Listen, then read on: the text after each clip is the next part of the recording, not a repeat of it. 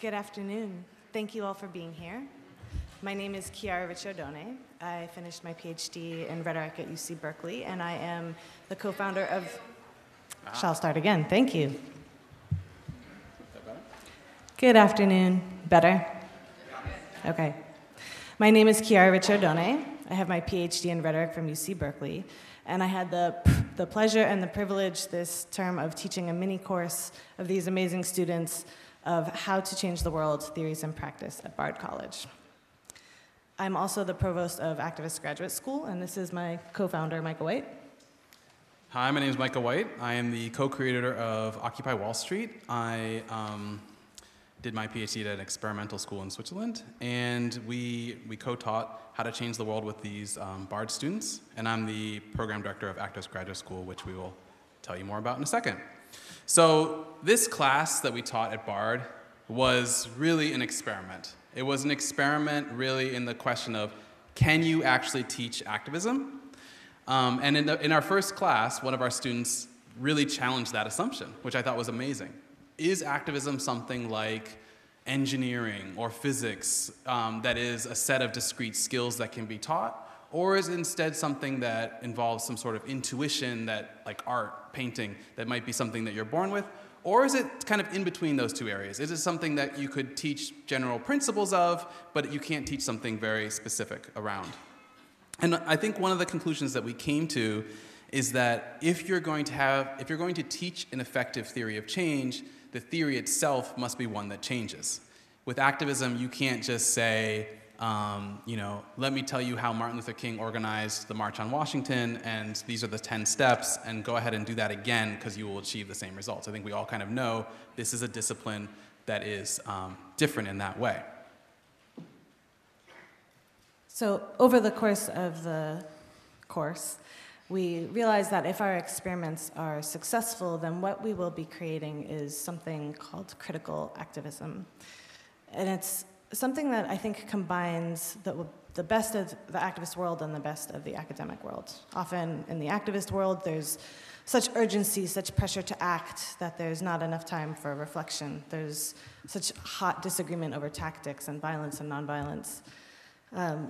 On the contrary, in academic spaces, there can be too much critique. There can be the kind of critique that kills the desire to act, and there can be a comfortableness that also can kill the desire to act.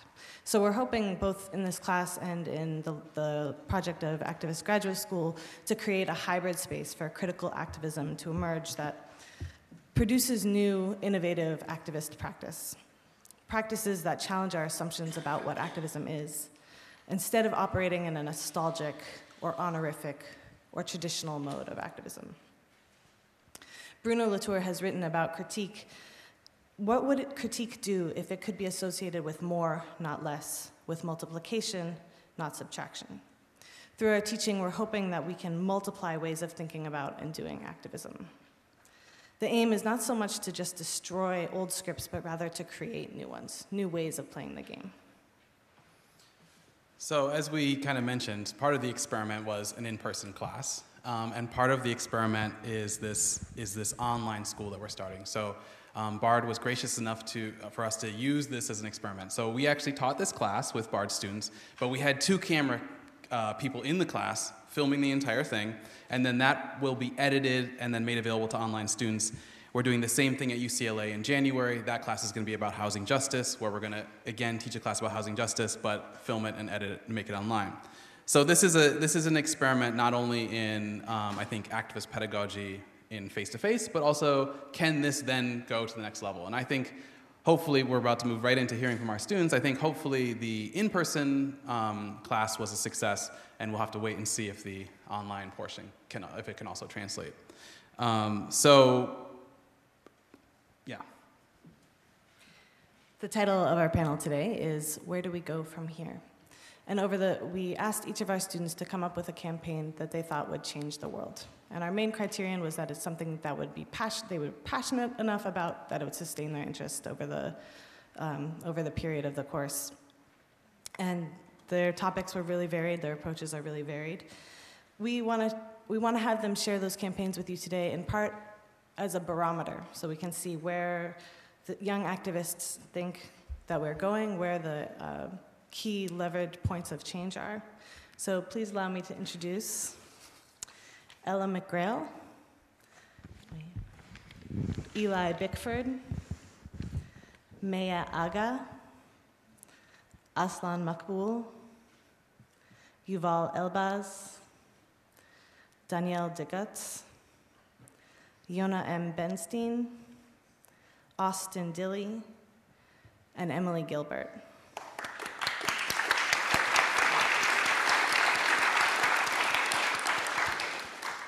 So we're going to ask each of them to come up and present their campaign briefly to you, and please hold back your enthusiastic applause until the end, and then we'll give them all one big round of applause at the end. Thank you. Ella.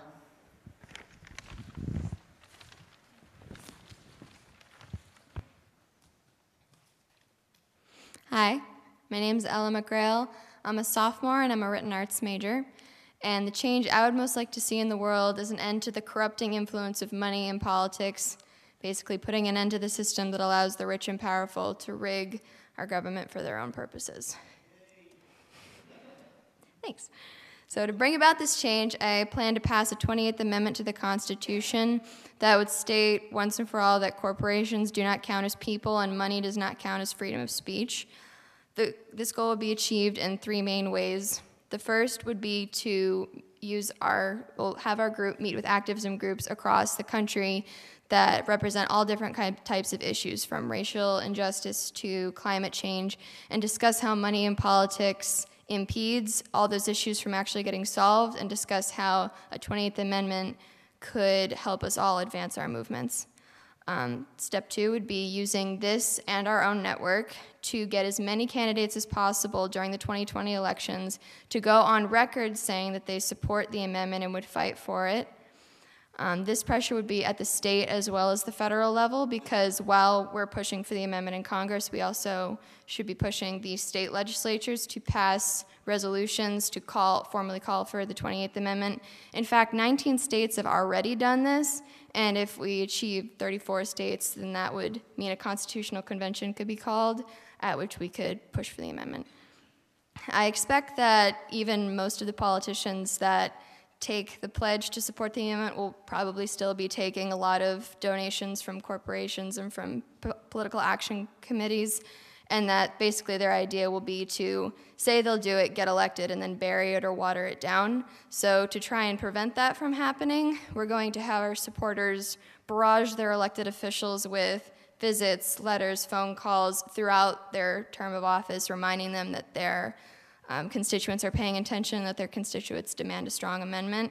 Additionally, the threat of a constitutional convention will likely prompt Congress to act in some way in regards to the amendment, because it's probably within their interest to prevent a convention from taking place at which the entire Constitution could be rewritten. So my approach will bring positive change, because while our politicians are so susceptible to bribery, our government will be used to advance their interests at the interests of the wealthy and the interests of wealthy institutions rather than general welfare. Our slogan for this movement will be people before profit. Thank you.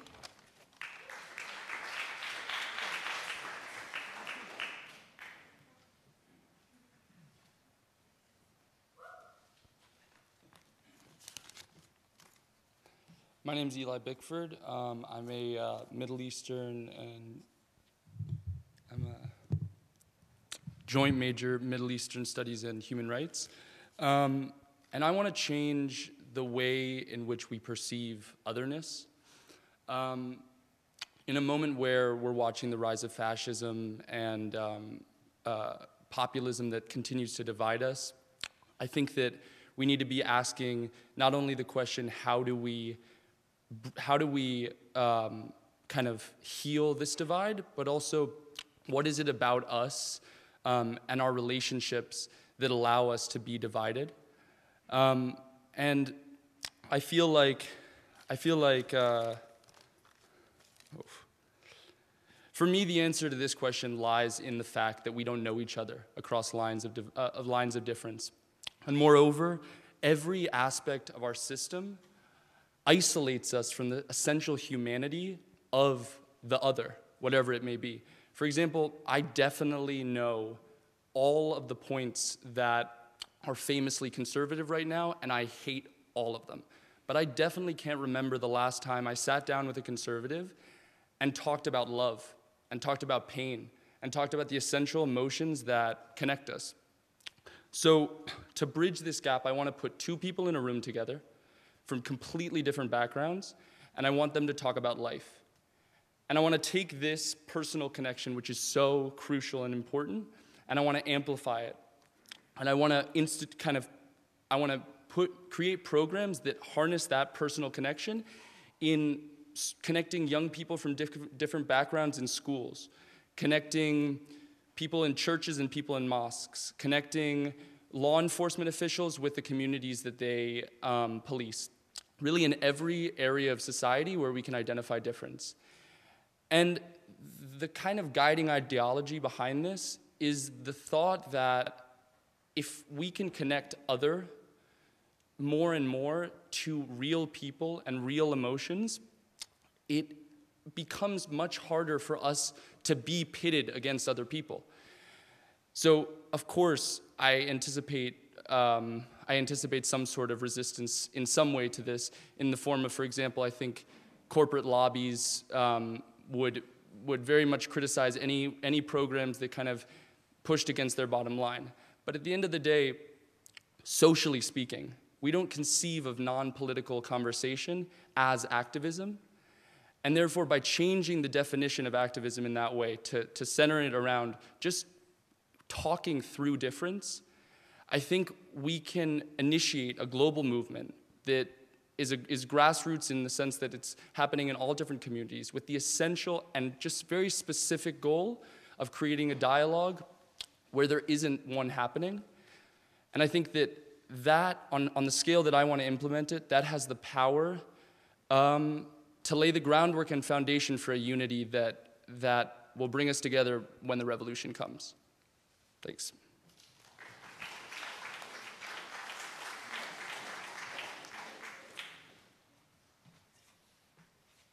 Hello, my name is Maya Aga, and I'm a freshman.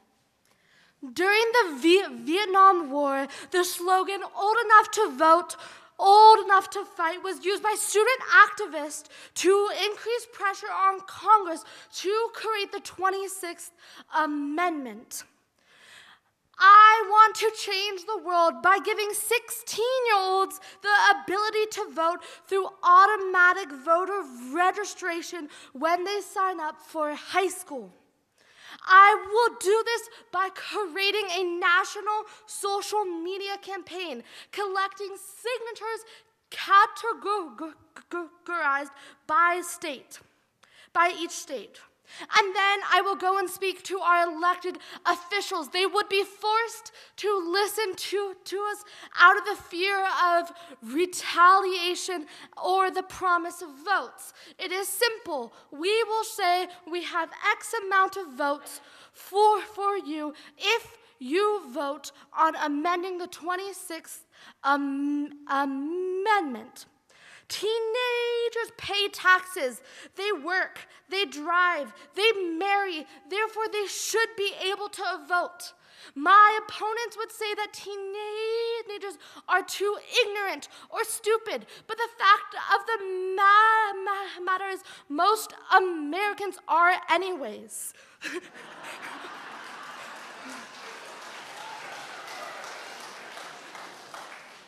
37% of Americans don't even know their elected officials.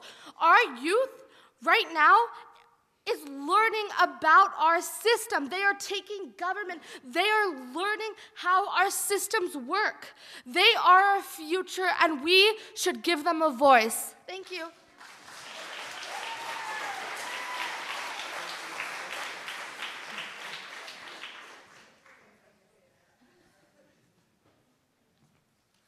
Hello, my name is Aslan Makbul, and I'm a senior majoring in environmental science. My campaign is focused on tap water. 783 million people in the world do not have access to clean water. Mexico, South Africa, Peru, and China are all a few places in the world that have dire drinking water problems. What's even more shocking is that even here in the United States, many places deal with the same issue. Earlier this year in Brady, Texas, a community of about 6,000 people, radium levels in the drinking water were found to be 9 times higher than the federal limit. One of the underlying themes in all of these issues is that many people are overwhelmingly in the unknown about their water quality. Many people lack access to basic information on their water quality. This is why my campaign will fight to spread clear, universally understandable information on water quality in order to promote better access to clean and equitable water. This will be achieved by 1, creating more easily accessible and up-to-date information on water quality. 2, informing entire communities on their local water quality issues. 3, strengthening individual knowledge about the science behind water quality.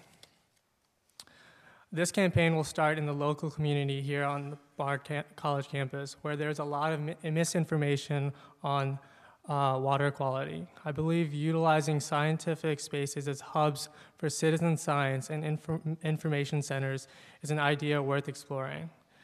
The more access individuals have to testing and gathering information on their water quality, the more likelihood there is that clear and factual information is spread. Working examples of online information hubs include environmentalworkinggroup.org, which offers information on water contamination based on a person's zip code. But of course, I believe there will be counter tactics to my campaign, which will be mainly led by individuals who insist on spreading misinformation.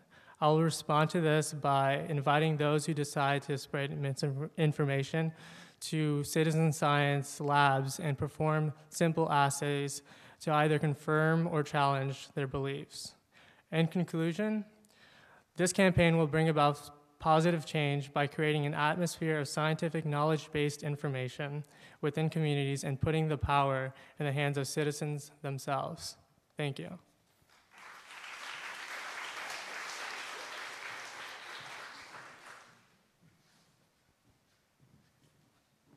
Okay, hello. My name is Yuval Elbaz, and I'm a freshman here at Bard.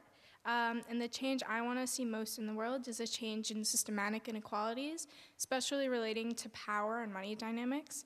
Today in our world, the rich are getting richer and the poor are getting poorer, and I want to work on this statement. I think the best, or one of the best ways to do this is through education. Education is an equalizer and a balancer. If everyone has the opportunity to get it, there are more opportunities overall. And it is known that students from higher class families are 6 times more likely to get a bachelor's degree than students from low income families. I think this statistic is very shocking, and I want to be working on the minimizing of this gap. I will be doing this through creating a program, an integration program. This program will connect college students with high school students, and these college students will be federally funded to guide and help the high school students with the college acceptance process. There will be a matching system, so every college student will be matched with a high school student who they have similar interests and backgrounds with. And through this, there will be more and more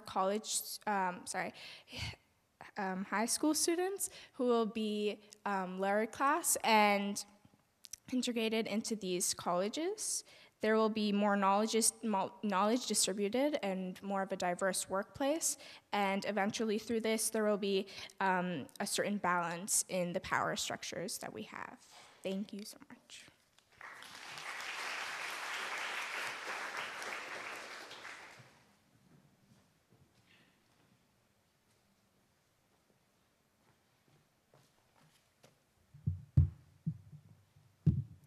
Hi, everyone. My name is Danielle. I'm a senior at Bard, and I study math. The change I most want to see in the world is a reduction in the amount of landfill-bound waste produced by households.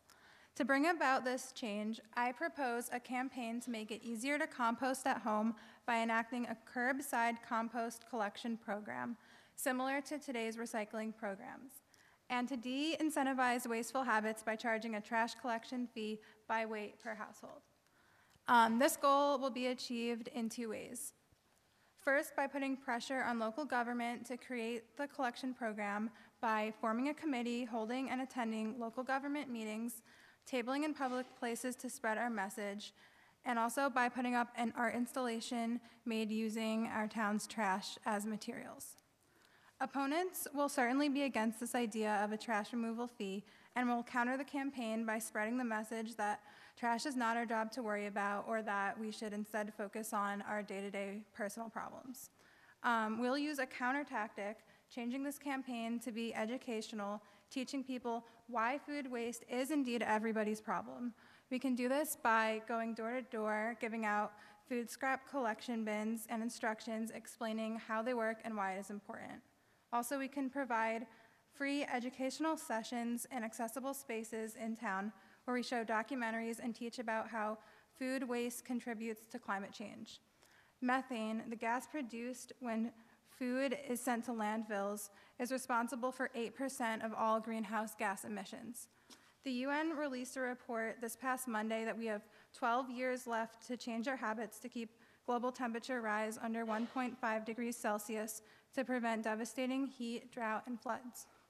This campaign will bring about positive change because many people today do not know that it is easy and essential for them to compost and be a part of this effort. Also, come to Preston Theater Friday, October 19th from 7:15 to 9:15 to learn about 100 solutions to reverse climate change. I just hitched solution number 60, and there are 99 more.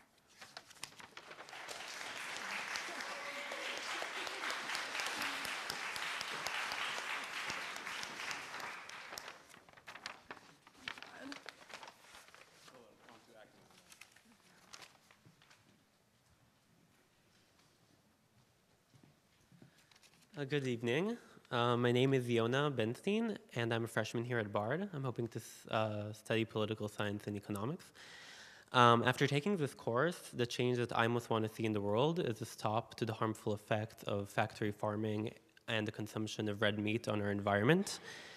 Globally, a third of our planet's arable land is occupied by livestock feed cultivation, and it was the main causes for biodiversity loss and responsible for more greenhouse gases than all of the world transportation systems combined.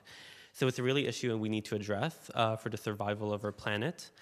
So working within a market-based economy, I want to create an educational campaign that will change consumer behavior to reduce the demand for these products and thus also reducing the supply by putting economic pressure on corporations and food companies.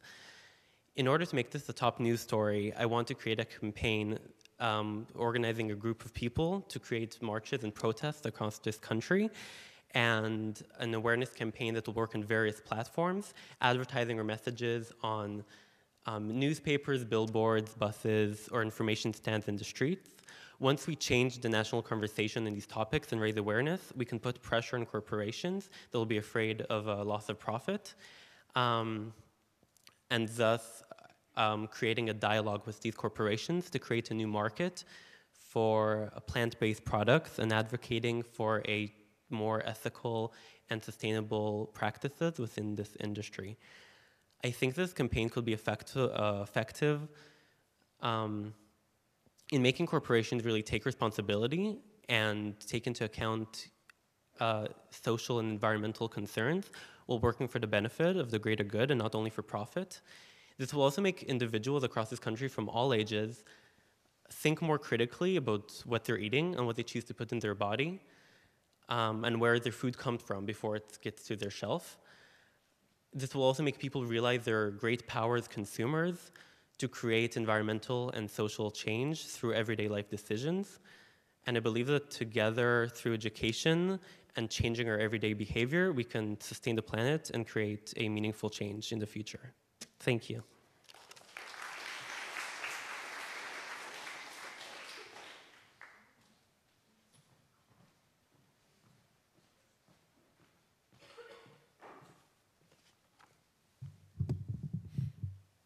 Hi, my name is Austin Dilley. I'm a sophomore student at Bard, hopefully joint moderating in human rights and photography. My campaign is to effectively eliminate ICE, or Immigration Control Enforcement, and the Border Patrol Agency. The medium by which we will do this is through adapting already existing reactionary community-based organizing around ICE detection. So if you've been paying attention the past 2 years, and prior to that, as you should have, especially on social media, you may have noticed stories that people will post of locations of ICE officers.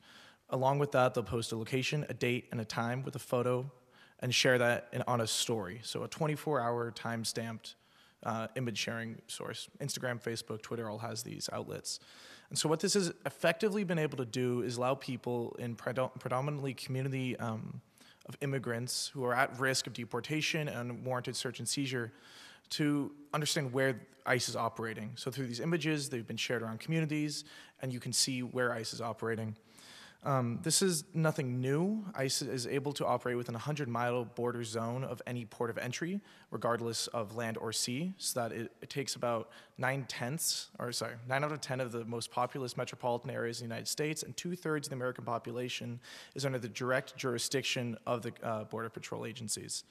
However, since the election of Donald Trump, we have seen a intense militarization of these forces, as well as intense interactions within that 100-mile zone that is unprecedented prior to this point.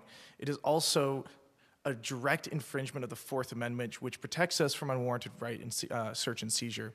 So what we're seeing is these agents going within 100 miles of borders, stopping and frisking people that they shouldn't be, that they are not allowed to, and demanding papers, demanding citizenship.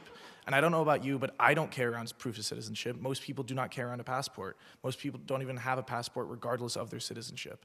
And so this is creating huge issues for communities that are predominantly immigrants. And so what my plan is to create an open source, decentralized web app. This will allow for people in these communities to target and centralize where ICE is operating. They can submit an image with a timestamp, a date, and a location, which will then be checked on site by a local activist, which will then be uploaded through this web app into a heat map, so allowing people to open up on the day of, discover where ICE is operating, where are their hotspots, where's the locations they consistently go, and avoid these areas. Third, there will then be a text blast sent out with immediate locations of ICE officers, allowing people who do not have access to the app but still want to be aware to know where to avoid. Finally, the data will be eliminated off cloud-based servers and stored locally, so there's no way to trace this. It becomes decentralized and harder to break down.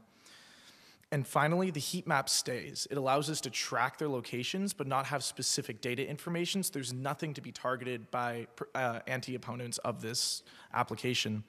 And effectively will neutralize ICE, and from neutralizing them, making them impossible to function, making them extremely transparent, extremely visual, we can then move forward in a campaign to completely eliminate Border Patrol, to completely eliminate American borders and open a free mode of transportation.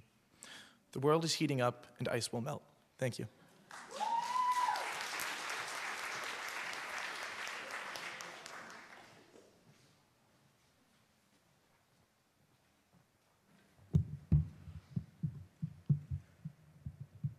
Hi, my name is Emily Gilbert. I am a senior studying sociology here at Bard. And one change I really want to see in the world is an end to gender inequality.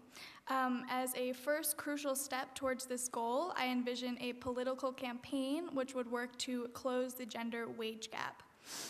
Not only to end gender-based wage discrimination through equal pay for equal work, but also to ensure that fields dominated by women, often those involving emotional labor, are valued, and to guarantee that women don't have to sacrifice their career in order to have children. This campaign will be achieved through a three-pronged plan. The first, large-scale strikes and walkouts. And this would include women from all levels of the income bracket.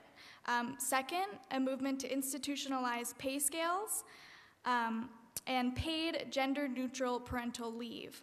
And then lastly, a consciousness-raising campaign to correct some of the misconceptions surrounding the gender pay gap. I believe that the time is ripe in this country for a labor movement. Unemployment is low, making it more difficult to replace workers, while rising inequality coupled with stagnant wages have led to righteous anger.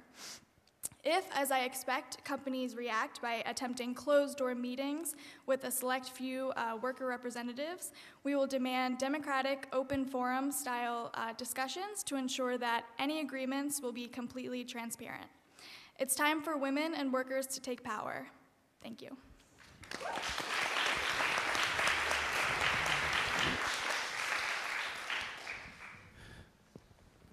Okay, great. So let's just give everyone a round of applause. Thank you so much for sharing.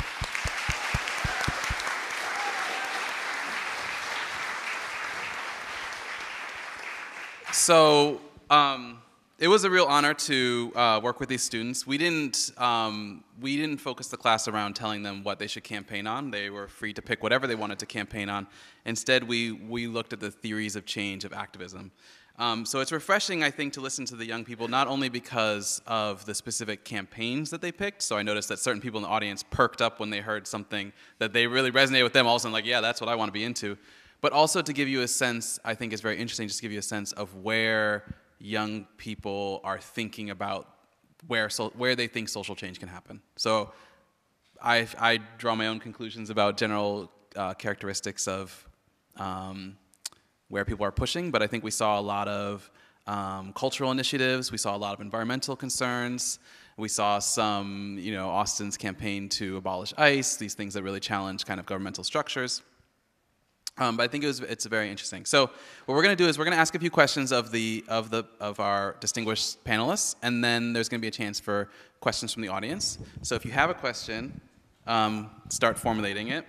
We don't have very much time for the moderated part, but the first question that I want to ask basically is, so in the course, each week was on a different theory of change. So we ran through basically theories of change that say that we can use direct action, theories of change that are more structuralist, that say that no, it's economic factors that cause revolutions. Other theories say that it's subjectivism, that in fact you have to change your mind in order to change the world. And then there's, of course, theories that are more about divine intervention in our world. So the first question that I kind of want to throw to Eli, Ella, and Austin is, how has your thinking about activism changed from taking the course? How did you think about activism coming into the class, and how do you now think about it? How's it differed? And there's a couple microphones. Just pass it if you don't have to turn it on. They'll turn it on for you. There's one over there too. So I think that I'll just start by saying that a number of us were in D.C.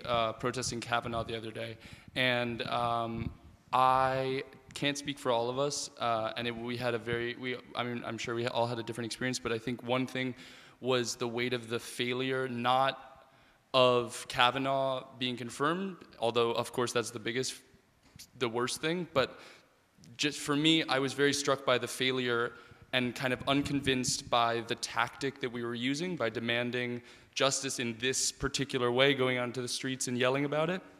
And I think that there's a place for that, but this course has really given me a framework to think about activism as something that's really calculated and not a reaction in that way. A lot of the people I talked to at the protest were there kind of like me, who were just like couldn't deal with it anymore, and their reaction was just, I have to channel this energy somewhere. And those are valid feelings, but I think that this course has really opened my eyes to, like, if I have a theory of activism, it's gonna generate better action. I was also in DC on Thursday, and we both got arrested, and a couple other Bard students, Danielle as well, in the Senate Hart building. But for me, this class has really shown me the necessity to be critical of activism, and why do our protests keep failing? And that's kind of the big question we've been asking, is why did Occupy fail? Why has Black Lives Matter not been as effective as it needs to be? Why did the Women's March get 1% of the population out, yet Trump hasn't been impeached? Why is our protest failing? And for me, this is a really big question for the future of our world and our country right now, because we are looking at a rise of the global far right, Brazil, Philippines, most of Europe and America. And I don't think our protest works anymore, and I think this class has taught me how to be critical of protest and why that's so important. Yeah, I would definitely agree with what the guys said, and also add that I definitely didn't think so much about the non-human ways that protests become successful. It's not just someone has a really good idea or gives a really good speech and then things change. It's more like you have to think about also, okay, food prices, economics, even what the sun activity by some theories. There's like a lot of structural and social, even people's perspectives, all kinds of things impact whether or not a protest is going to be effective. And you have to take all of those into consideration whenever you're planning any specific kind of action. But also it was interesting to think about how even if going out and yelling in the streets isn't a particularly effective way, we're finding to get policy changed, the point of protest can also be to create solidarity, foster creativity, foster networking. So there's all kinds of goals and all kinds of methods. Thank you, guys. So yesterday was our last class, and it was on activist futurism. And we asked the students to read a report from the National Council of Intelligence, rather, from the military, about global trends that they see emerging over the next 10 or 20 years. So continued economic stagnation, increased low-level conflict, the impact of technology, all kinds of different things. And we asked students to do a kind of thinking that I think is more common in government and more common in boardrooms, which is how can we exploit, if these predictions may be wrong, they often are, but if this is the way that things are going, how should activism respond, or how can activism respond? So I want to ask a few of our students, invite them to share their reflections about what is the future of activism. So Yona, Maya, and Danielle, if you care to share your thoughts about that.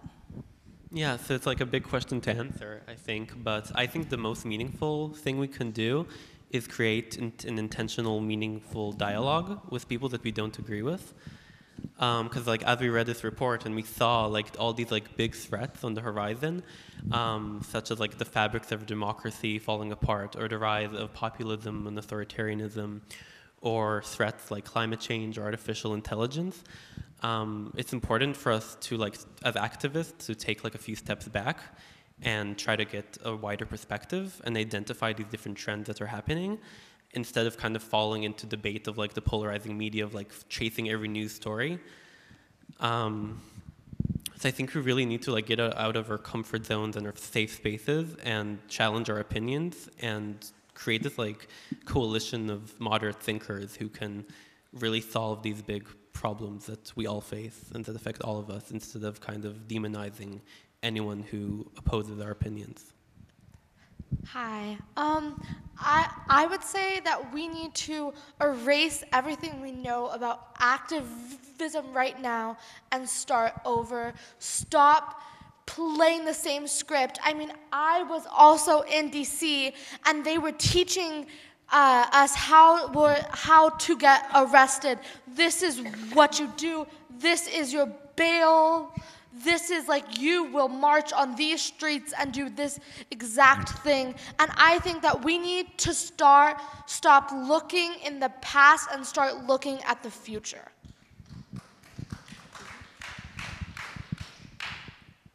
Hi. Okay, so one of the things that we talked about from the report that we read in our last class was that there are like 130 waterways that are still like not being controlled by anybody. Is that right? And then I guess when I think about the future of activism, I think about environmental destruction and how in the future we're not going to have as much access to clean like air and water. So the way that I'm really hoping and thinking that activism will go is like through our actions. I hope that people learn to be more self-sufficient and not as reliant on like government and big corporations, and will move towards homesteading and permaculture and learning how to live off the land. Great. Okay, so the last question I just want to ask, and then I want to have questions from the audience, is, so you are college activists, or some of you self-identify as activists, and you've just gone through this course on activism. So what would be your advice to high school students, now that everyone is an activist, it seems like, and there are high school students in the room, right? We have a couple. There were more before, but I think they had to go back. Good, we have them over here. So we have some high school students. you are college students. What would be your advice to them? And I want to direct this one, let's have Emily, Aslan, and Yuval kind of jump in on this one. So, yeah. Okay. So I think one thing that has changed since I was in high school is that protest has become sort of trendy and like Instagrammable, which I think is great on one hand because so many more young people are politically engaged than would otherwise be. But on the other hand, Instagram is owned by Facebook, which whole business model is collecting our information so that other businesses can sell stuff more easily. So I think just having like the self-awareness when you're posting things on social media of like, am I doing this because I actually want to change the way that power functions in this country, or am I posting this because I want people on the internet to think I'm cool? Yeah, going off of that, I think being aware and critical of your actions and knowing what you are doing and the purpose for it is very important. I know that I would always go to protests and feel as if I did something, but I think it's important to know what you are working for and what you're supposed to do, and just having specific goals that you think you will be able to solve. Yeah, I definitely agree with Yuval and Emily said.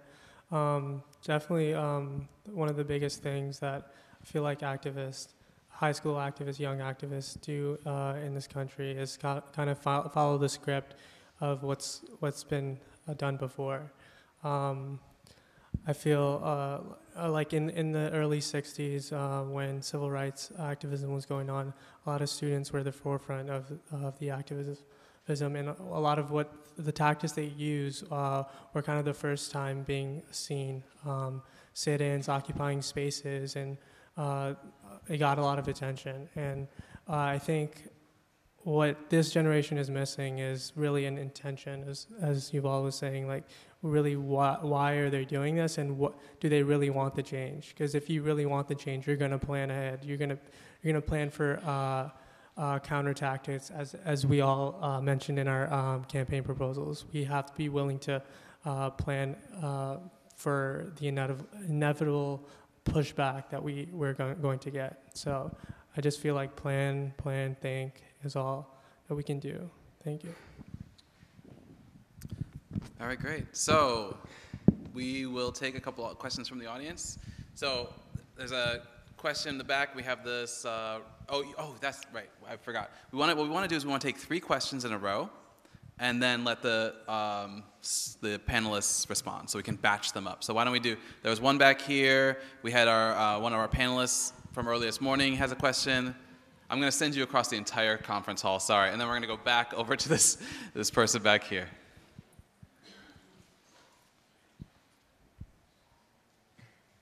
First, I just want to thank you all for the wonderful presentation. It's inspiring. My doctorate is in education, and I think about and organize around mobility, migration, and education. So I have a question about the pedagogical structure of the classroom, which I'm hoping the students and the facilitators might be able to talk about. And that's around, and a couple of students made points about being able to incorporate who they are in the process. Something that is really beautiful in the teaching and learning process is when you get to be you in that process. So I'm wondering what it looked like to critically explore your own values, how that was facilitated, and then also in the activity of organizing, you have to make a determination around which values you're going to defend. So how is it that you then concluded what you will defend? Great. Fantastic question. Okay. Next, we have this person with the Rise Up shirt on. Hi. Thank you all for being so incredible and amazing. Like, it's just so powerful to see young people with a vision. It's just great. Danielle, shout out for never missing a turnout opportunity. Like, that is organizing. So I guess my question is, and it's kind of two-part, what support do you all feel you need to actually move your, visions and proposals forward? And then what support are you all willing and able to give to these young people in order to be able to move their vision forward and make it a reality, both here and when you do it at UCLA? Fantastic question. Okay, one more question over there. Hi, thank you all again for your presentations. One thing that I was just, I think, repeatedly thinking about as you were all going over how you were hoping to affect essentially, and admittedly, it ranged from person to person, but fundamentally, it seemed like the activism that you all were hoping to achieve with your individual campaigns was distinct from politics, but necessarily had to affect politics or interact with politics or engage with politics to achieve its end. And I was wondering about how you all thought about the difference between activism and politics as institutions and how you were accounting for that in the ways you strategized and devised a plan of action. Wow, another excellent question. These are three difficult questions. So let me just recap. We have a question about the pedagogical method. How did the course function? How were you led through the process of evolving self-development, I guess. The second question had to, and I forget, you had such a good phrase, and I just totally blanked on it, but it was about being you. Yeah, the course being you. The second question had to do with what kind of support do you need to move your campaign forward, and what kind of support are we as teachers, facilitators willing to give? And then the third question was the relationship between activism and politics, and with a subcurrent about institutionalization and these kind of things. So those are three big questions. So if anyone wants to jump in, go ahead. Don't be shy. Yeah, I want to answer your question about politics and activism, because I think there's a really necessary difference, and a lot of my human rights classes we talk about this, is that politics is about reform. Politics works within the system. Politics, you go to your senator, you petition them, hopefully the gears get moving. I think the reason protest has been effective and the reason it isn't now, and right now it's not effective because we're trying to work within politics. And protest needs to be separate. Protest needs to be, you're going to jam the gears of the system, you're going to get in there, you're going to throw a wrench in whatever their plan is. And when we went down to DC and got arrested, part of the thing that felt so hopeless is that when we got arrested, it was obvious the DC PD was not having any, this was not out of the ordinary for their day. And even for me, it was like I had to take a day off school, I have to go back to pay my bail, but bail was paid. Everything was organized. There was there was nothing really to lose in the activism. And so I think what we were talking about is when the state gives you two options, when you feel hopeless, that's the time when we need to really think about new activism. And we can't think about new activism as politics. Yeah, go ahead. I want to answer your question. I think one of the things that this course did for me is that taking the example of Occupy Wall Street, for example, I think that in some ways we can look at that as it failed or whatever, but in other ways I think that it provided a new generation of activists with a framework of a kind of non-leadership, like a type of activism, a type of movement that isn't surrounded around one person at the forefront of that movement. And I think that learning a theory for activism and then kind of having those frameworks in the back of our mind to build off of is it's very incredible in terms of the way that we can then incorporate our own personalities, our own values into activism, because it redefines what activism needs to be. It redefines whether or not I'm going to go do something that somebody else has planned because that is kind of what's expected of activism. And as someone was saying, I think you were saying about art, I think one of the things that freedom with of a framework for activism gives you is realizing that activism really doesn't need to be, I am going to do this with the explicit intention of knocking down something, but I can go and do this with the explicit intention of creating something, of building something that I want to see in the world, rather than taking something down that I don't want to see in the world. I don't know if that answers. Hi, I'm going to answer your question really quick. I think that the biggest thing that you can do to help future activists is to vote. I think vote for politicians who will support and represent the people. That's a simple answer, but yeah.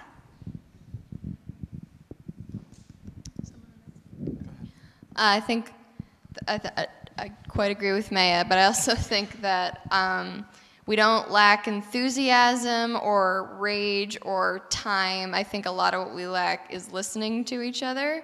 I think what we really need from each other and from ourselves is to be able to self-reflect and challenge even the ideas we really are reticent to challenge, and really consider what other people are saying, listen to what other people are saying. And I think once we get to that point, it's going to be a lot easier for us to unite and see who the real enemies are, rather than bickering all the time.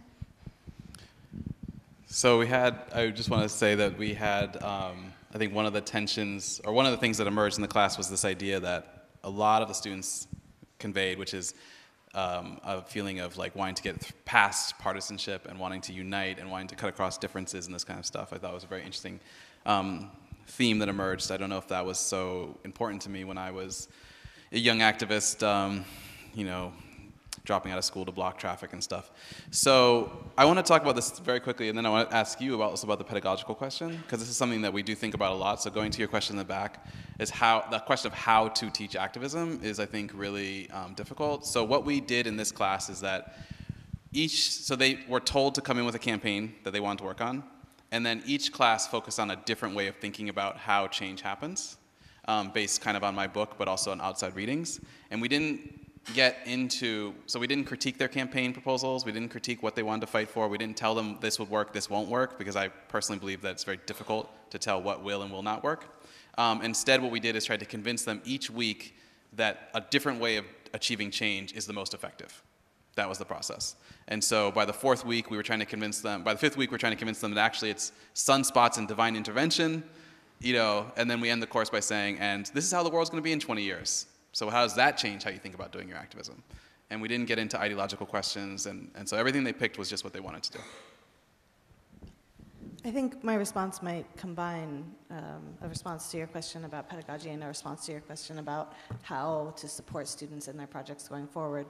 And I think the answer involves a kind of contradiction of friendly opposition in a way. I think that on a personal level, at every step, we're trying to support and encourage and connect and that kind of thing. But at a strategic level, I think what we're trying to get across is actually the best kinds of campaigns are not going to be the ones where people pat you on the back. It's not going to be the ones where people say, what a great idea, we've all just been waiting for that. It's going to be the one, it might be the one that people dismiss as, that's never going to work, I've never heard of that. And so that process of trying to remove assumptions about what's working and give them the strength and the courage to stand apart from the crowd and do something different, do something that's not gonna, not just because all your friends are going down to DC and it feels good to hang out with all your friends and do something that feels like we all agree on it, but to actually generate the kind of courage to do a different kind of campaign that looks unfamiliar and then therefore exploits the element of surprise. So I think that's the kind of support that I'm trying to give, and it's also hopefully giving them more space to access more parts of themselves that they didn't know were necessarily there. And that's a big goal to achieve in 6 sessions, but that would be my aspiration.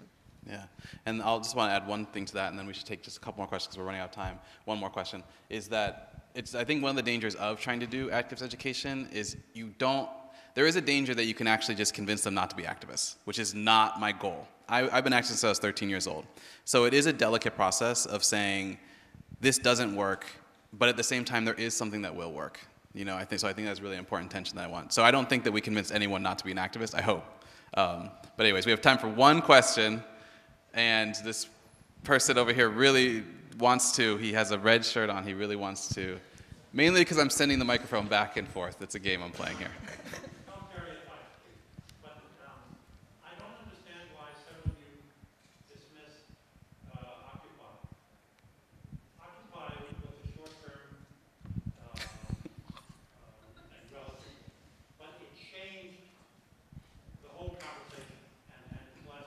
Yes. And I also don't understand why people go to Washington to protest, get arrested, and then accept bail and cooperate with the system and become a statistic.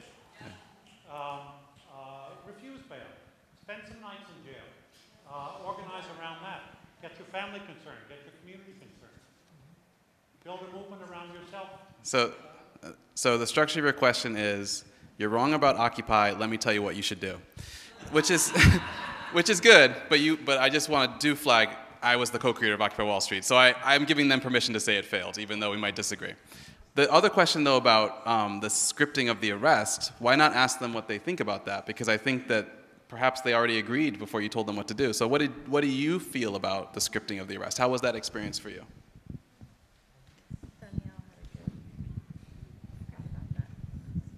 I guess about the arrest, I just want to say that I wish I knew more about how the law works because, I mean, I didn't pay my bail yet. I have to go back in like 2 weeks to do that. So I guess I don't know what I'm going to do.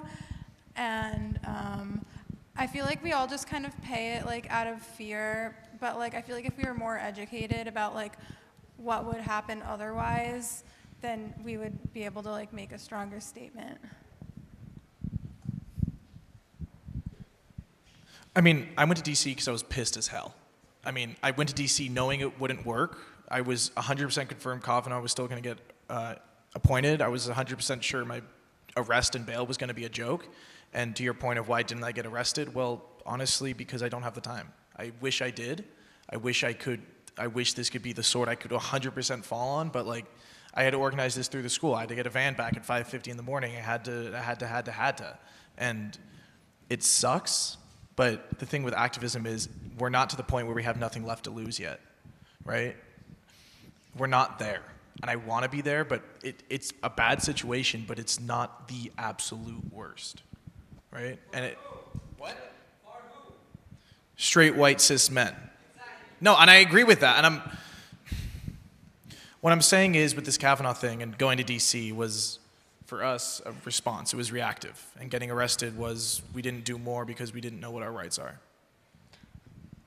And I would also argue, I went to DC, but I was one of the ones who chose not to get arrested. But I mean, I think like the time where they were being booked and processed, I was able to go and do things that I find effective. I mean, I was able to chase down Republican senators and urge them to vote no on Kavanaugh. So I feel like the time that they spent fighting and getting arrested could also be used for things that would enact change too. I think also that one thing that we talked about in class, and I don't want you to be too modest, is that you're all taking the blame. But also in class we talked about your experience with people. I mean, people handed you bail money. They gave you like a printout of what the steps would be in the arrest. They led you through security into a building to the place in which you would be arrested. So the whole thing, from my perspective, sounded more like the blame should be placed on someone else for like putting you through a preordained process. Is that, and part of the preordained process was that you would not stay in jail, that you would be, I don't know. Just kind of taking it away from the fact of the arrest, the specifics of that. I think my sense of failure of the moment was much more about like, I had this moment where I was chanting like the common, this is what democracy looks like. And I was just so like overcome by the fact that was such a lie. Because I just, like democracy can't look like I'm begging my senators, who I know are not going to vote in the interest of the people, to do something that, if they do it, then we'll all shout and yell that it was a huge victory, but no, the power structure didn't change, nothing changed. So I feel like there were a lot of people there, despite all of this. It was weird and very staged. But despite that, there were a lot of people there who had been there for months and who had been arrested tons of times and who had, done it in the way that you're saying is better to do it. Nothing changed. So I think that my thing was less about like the failure of the tactic and the way we enacted it. It was more just like it was a very important way to reflect on how activism just takes this very, very particular course, and we all accept the course we all accept that framework, and if it fails, we don't blame the framework, but we blame like our inability to do something. But it's the framework. It's the way. I mean, we need to address the framework. Wow, thank you. So let's just give them all a round of applause. Thank you so much.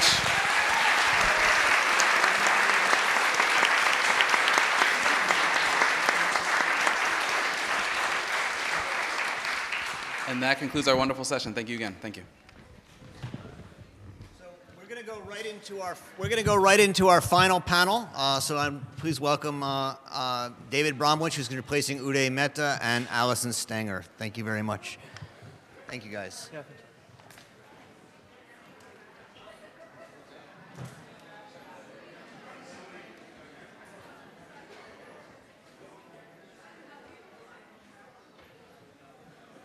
So this will be our final panel of the day, and then we will have a reception at 6 o'clock, 6:15, and then we begin tomorrow at 9:30.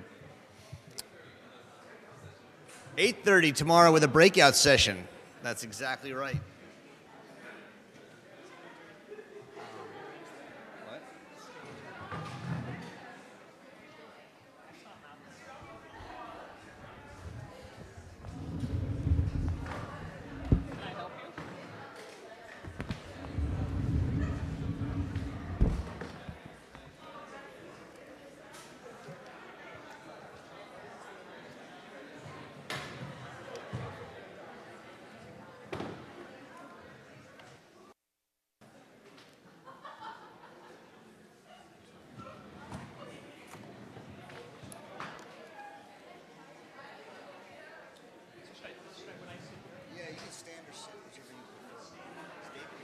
Yeah, he was outside.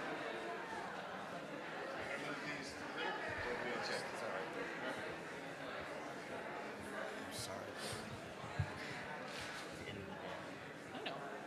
We'll come up until Wake him up. There he is.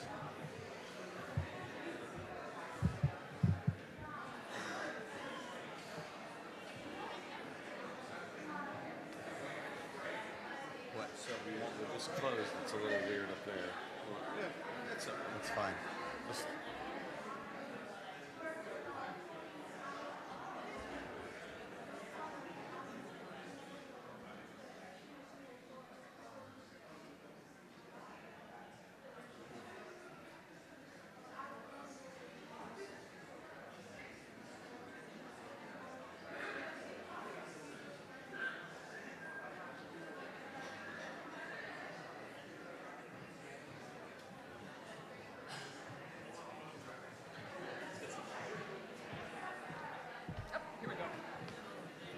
That'll do. Yeah. Nice.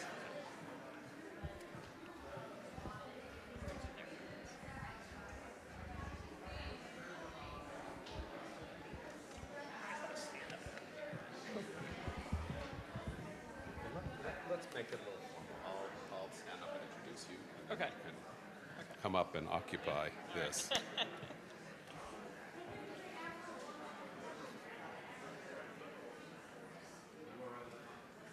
Sorry. No, I think it's fine. I'll be with it in a second.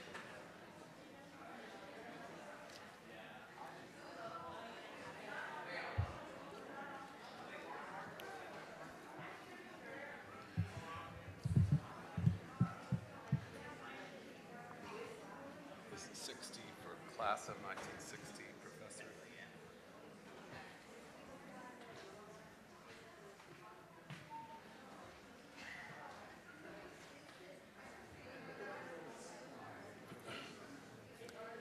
Okay, I think we'll start so people can take their seats.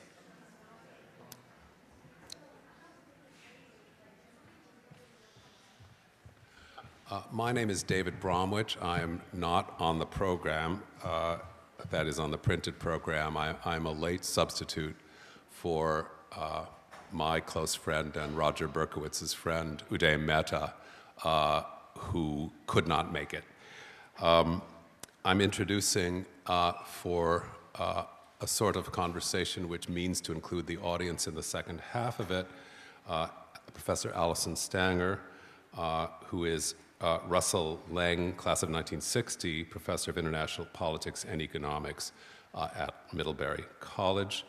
Alison Stanger is the author of One Nation Under Contract, The Outsourcing of American Power and Foreign Policy, and she is completing a new book called, tentatively, The Pursuit of Leaks. Is that right? Life, Liberty, and the Pursuit of Leaks. Life, Liberty, and the Pursuit of Leaks, and is that Yale University Press? Yes. So look out for that book, which will be available probably in a few months.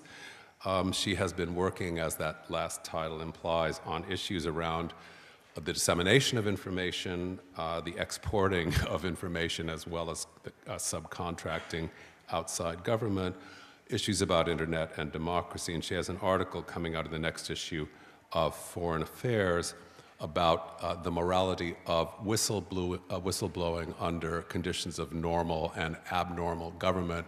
She'll be talking about that today for about 20 minutes.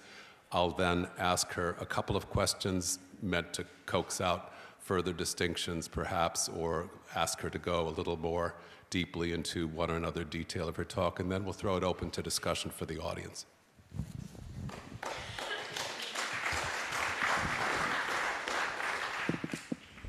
Well, thanks for sticking it out for this long but very productive day, and thanks for that kind introduction. I feel like I should say a word about Professor Bromwich because he's a huge big deal. He's not in your program, but he is the Sterling Professor at Yale University, a frequent contributor to the New York Review of Books, enormously intelligent and erudite, and I'm really feeling very fortunate to be sharing a stage with him. So I know that I stand, can you hear me okay? Okay. I know that I'm standing between you and wine and cheese, and I'm following a fantastic act of students. So my intention is just to kind of very quickly sketch an argument for 20 minutes, maybe less, that will give you a sense of a flavor of my forthcoming book, and the aim is to generate a good discussion, both with David and then with you. We want to leave plenty of time for questions. So I'm writing this book that's forthcoming with Yale University Press. I'm pleased to say I finished the very final edits and sent it into production last night from the Bard Library. So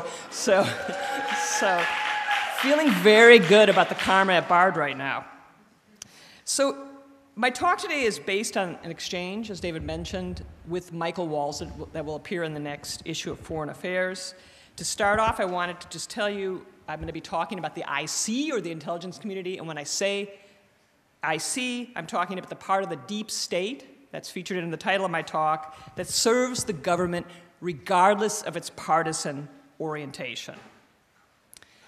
So this is really a response to Michael Walzer, who some of you may know as the moral philosopher, the author of Just and Unjust Wars. He wrote a piece in the March-April issue of Foreign Affairs where he identified several types of leaks and whistleblowing and explored their ethical implications.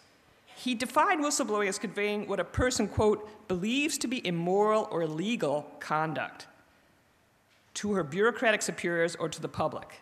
And he implies that there's no way to make an objective judgment about intelligence community leaks in the Trump era. All governments, all political parties, and all politicians keep secrets and tell lies, he writes. Some lie more than others, and those differences are important. So he winds up concluding in this article that mentions Donald Trump only twice, that whistleblowing has only an, quote, unofficial role to play in the democratic political universe, and, quote, one must recognize both its possible value and its possible dangers. As I mentioned, he only mentioned Donald Trump twice, which I thought was strange because he's talking about secrets and lies. And at the time of the writing, this statistic comes from March 1st of this year, Donald Trump had already made 2,436 false or misleading claims in a little over a year in the White House. So my argument with Michael Walzer is simply that he is ignoring the elephant in the room. He is missing the intelligence community blowing the whistle on Donald Trump for violating his oath to preserve, protect, and defend the Constitution of the United States. That might sound like a partisan argument. I'm going to argue it's not a partisan argument. It's an American argument, and perhaps this can tie in very nicely to the themes of the desire for unity that we heard coming out of the last panel. So what's my argument? My argument basically is Walzer's reasoning is thoughtful and nuanced and absolutely fine for politics as usual. But American politics today are highly unusual. Not meaning to argue that there aren't all sorts of continuities that Professor Scotchpole brought out so well in the first presentation this morning. But American politics today are highly unusual, and we need to take that context into account because it changes the moral calculus that Walzer presented. Because the current administration has launched an assault on the rule of law and the norms and practices of American democracy, officials in a position to blow the whistle on that effort are justified in doing so. And I'll say a little bit more about that in a moment. First, I think it's really good to define our terms, and so I'd like to do that now because I'm going to define whistleblowing differently than Michael Walzer, just slightly differently. I'm keeping morality out of the equation, even though I want to make an argument about ethics. What's a better definition? I define whistleblowing as the insider exposure of illegal or improper activity, the insider exposure of illegal or improper activity, and it's been recognized as a legitimate part of American politics from the founding onward. Indeed, in my book, I go right back to the founding and kind of provide an episodic history of whistleblowing in the United States. Whistleblowers, that is, they were given the first protection by the Second Continental Congress in 1778. You have a problem with the national security arena because it's never been consistently extended there for obvious reasons. It conflicts with another professional obligation, namely anybody in the national security community is supposed to guard classified information. They are breaking the law by disclosing classified information without authorization. So if we compare this definition I've just presented to you with partisan alternatives, I think it brings into fuller relief the vital role that truth-telling plays in sustaining civil discourse and American constitutional democracy, and I would argue that Hannah Arendt would agree with this. That is, whistleblowing is not a mere weapon for advancing partisan or personal interests in a fake news world. It is not what denigrates others or vindicates our own political biases. The extreme left and right may view any revelation of secret information as whistleblowing, but that's to blur important lines. So what do we mean? It's useful to play around with compare it to different terms like leakers and dissenters.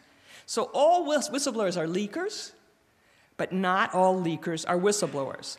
Leakers expose secrets, but secrets are not always a cover for misconduct, even if their revelations can often embarrass individuals and destroy careers. Whistleblowers, in contrast, expose lies and wrongdoing, which their perpetrators would like to keep secret. So I think you can see pretty clearly that whistleblowing is a cousin of civil disobedience, but they're not one and the same. There are some interesting overlaps, and today I've had some really interesting thoughts about how they're more connected than they might initially appear. I'll say a bit more about that later, perhaps. But here, let's just stick with some basic contrasts. For Hannah Arendt, as Roger Berkowitz told you and put a nice slide up, I'm feeling really inadequate because I don't have a PowerPoint. You know, I'm impressed by these PowerPoints that put up the quotations. It's not a bad thing. Anyway, so I don't think Roger quoted from this, but yes, he did. Should I repeat it? Even though there's no slide, are you going to be okay with that? Okay. So for Hannah Arendt, civil disobedience arises, quote, when a significant number of citizens have become convinced either that the normal channels of change no longer function, or that, on the contrary, the government is about to change and has embarked upon and persists in modes of action whose legality and constitutionality are open to grave doubt, end quote. So what we might say there is that civil disobedience break laws that they want to see changed. I'm thinking of Rosa Parks is a good example, or challenge norms they want to see changed. In this sense, just like whistleblowers, all civil disobedience are dissenters, but all dissenters are not civil disobedience. How do whistleblowers differ from civil disobedience, that is? I think they differ because they appeal to the law or to the Constitution. That is, they appeal to the American rule of law tradition for justice. Whereas civil disobedience challenged directly the legitimacy of existing laws. Another way of thinking of it perhaps is that civil disobedience often aren't insiders, they're outsiders. And when I'm talking about whistleblowers, I'm talking about elites, really, taking the high road and exposing misconduct they see that may be illegal and may be unconstitutional. Well, Arendt saw civil disobedience as uniquely American. It was a manifestation of what Tocqueville deemed America's greatest strength, the vitality of its associations or civil society that Tocqueville lauded. Civil disobedience, wrote Arendt, are nothing but the latest form of voluntary association, quite in tune with the oldest traditions of the country, end quote. The same can be said of whistleblowers, who often, and I show this in my book, they often illuminate the gap between American ideals and a fact-based world, the real world, where ideals aren't often and usually are not adhered to. Whistleblowing, like civil disobedience, therefore, is distinctly American, and it's ultimately an indirect call to renew the rule of law through new legislation defining corruption and the abuse of power, because whistleblowers are often very focused on corruption and the abuse of power, and there's plenty of it going on, I need not tell you, in Washington today. Whistleblowing has a larger context. I'm focusing on public servants in the national security community, but obviously it's prevalent in the corporate world, where protection of whistleblowing has become increasingly formalized in legislation, such as the 1986 amendments to the False Claims Act, or Sarbanes-Oxley, or the Dodd-Frank reforms. But what's interesting here is that national security employees are explicitly excluded from the Whistleblower Protection Enhancement Act of 1989. And that exclusion was ratified when Congress updated the act in 2012. So whistleblowers in government have protection except in the national security realm. Extending whistleblower protection to the national security realm is admittedly a complex challenge. You know, we don't want officials to have the right to decide for themselves whether classified information should be made public. My expertise is American foreign policy, and I can elaborate on the reasons why classified information is important, if that's not obvious to you. And even today, leaks such as the release of transcripts of the president's conversation with foreign leaders, where he sounds completely ignorant and simply not up to the challenge of leading the free world, those don't constitute whistleblowing because the behavior revealed did not involve a gross violation of the rule of law. In such circumstances, I would argue that Walzer's invocation of the ethical calculus of civil disobedience is valid. Those leaks shouldn't happen. But when high officials in the executive branch who are sworn to uphold the Constitution openly flout and subvert it, and Congress fails to exercise its oversight responsibilities, then internal channels of dissent atrophy and a whistleblower's calculations change. That is, when the rule of law itself is threatened, whistleblowing can be necessary to defend liberal democracy as a whole. I would argue that illegal leaks that expose true betrayals of American democracy are neither partisan nor political, they are patriotic. Which brings me to the elephant in the room. Within days of taking office, President Trump fired Acting Attorney General Sally Yates, and a few months later, he fired FBI Director James Comey. Since then, he has repeatedly tried to impede the investigation of Special Counsel Robert Mueller, attacked and slandered anybody who criticizes him or refuses to accept his claims of absolute authority, and he's basically polluted public discourse with a stream of lies. Our whole system falls apart, Sally Yates would later say, when the citizens of our country lose confidence in the justice system and the Department of Justice. And Yates continued, almost from the very beginning of the Trump administration, we've seen breaches of these rules and norms from the White House. Now, she was a dedicated public servant, confronting the danger firsthand, and she came out in a very different place than Michael Walzer. Her recommendation: when you see something happening that you think is wrong, and that's different from something that you don't think will be effective, I encourage you to speak up. That's the former acting attorney general. And I don't need to rehearse the evidence for you here. I can if you're interested in the questions, but Yates was not alone in believing these are exceptional times. I'm not making an unusual argument. As you may have noticed, an unprecedented number of former senior officials from the intelligence and national security communities of both political parties, every CIA director back to Ronald Reagan, have spoken out against what they consider a unique threat to American political culture and American institutions. And many of their counterparts inside the system agree and feel obliged to cry foul themselves, not from whim, not from partisanship, but they believe they are honoring their own sworn oath to preserve, protect, and defend the Constitution of the United States. In his memoir, A Higher Loyalty, James Comey repeatedly compares Trump to a mafia boss.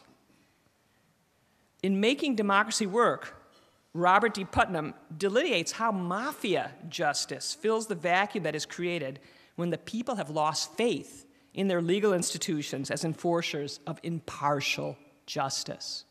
I mean, that's what some people would argue is at stake in the Kavanaugh nomination, the whole idea of impartial justice. We can talk about that, if you like, in the questions. I think what's interesting here, and Comey writes about this, is that Donald Trump's idea of governance mirrors the way in which a criminal corruption network advances its interests. Or put another way, all of Trump's self-serving actions reflect faithlessness to the American legal order rather than partisanship. And for those who have dedicated their lives to public service, his abuse of power has been a call to arms. So I'll just give you one example, and there are many examples in the book. If you look at the FBI director, only Donald Trump thinks that's a partisan appointment. FBI directors serve 10-year terms, and they're supposed to be above politics, impartial, loyal to the Constitution rather than to a particular political party. So when Barack Obama was thinking of naming James Comey FBI director, he only met with him twice, once to interview him for the job, and once to tell him he was going to be nominated.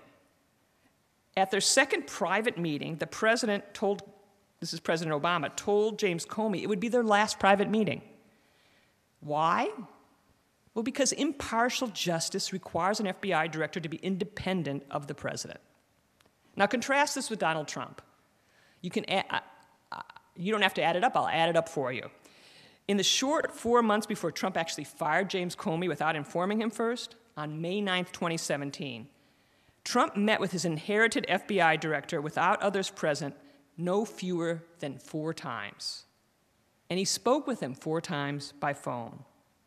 Trump also sought out Comey to hug him publicly at a White House reception for the leaders of law enforcement agencies on January 22nd, 2017. That's that funny story that Comey tells of trying to dodge the hug, and it winds up looking like Trump is kissing him in public. So this is a real contrast to President Obama. Now, I'm sure that some of you might point to President Obama's use of executive orders as subversive of the rule of law. There's a legitimate argument there. And I'm not arguing that others are above criticism. We have all contributed to the mess we are in. Instead, I would simply like to focus attention on where we are right now and what Americans should want to see happen from here. In his classic Just and Unjust Wars, Michael Walzer discusses the case of Arthur Harris, the leader of Great Britain's bomber command during the Second World War. He's the man who was the architect of terror bombing raids on Germany that killed countless civilians. Walzer argued that in cases of supreme emergency, when the very existence of the state is at question, it might be possible to fight unjustly for a just cause. He cited the carpet bombings of Dresden and the atomic bombs on Japan as examples. But he argues when the emergency has passed, moral order and ordinary bureaucratic behavior need to be restored. So he dishonors Arthur Harris. He doesn't let him be honored in Westminster Abbey, even though he asked him to do that. Why? Because the moral universe had been disrupted by war and needed to be restored for democracy to function properly after the war had been won. Well, think about that for a moment. If such reasoning could encompass and excuse the strategically worthless, random massacres of vast numbers of unarmed civilians, how can it not, at least hypothetically, encompass and excuse the occasional unauthorized disclosure of accurate but classified information? Accepting that point allows national discussion to turn to the real issue, the one before us now, in my view. Whether the Trump administration does indeed constitute a threat to the Republic, and if so, what to do about it. Remember that Churchill dishonored Arthur Harris. He needed Harris to do dishonorable things during the war for a higher cause, but he also needed to condemn Harris thereafter to reaffirm the values that the British people had temporarily overthrown to win the war. So that's why I would say once these unique depredations of the Trump presidency end, and it's not going to be utopia after that, all the things we've been talking about all day today, we're going to have to keep struggling and fighting and resisting. But I would argue that the leaking that is occurring in response to the Trump presidency will obviously need to end as well. And I think there's every reason to expect it to, since there has never been any previous outbreak of such widespread national security whistleblowing that anyone can remember. And at that point, it will be possible to draw up the ethical balance sheets and assign everybody involved their proper penance. But until the immediate danger has passed, it makes sense, regardless of your political affiliation, to focus on the shocking substance of the information being revealed rather than the questionable means by which that information is coming to light.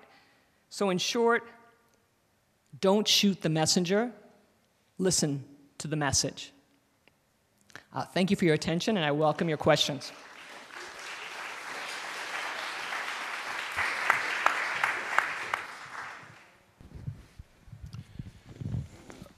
I'm just going to make one medium short comment and then ask a question which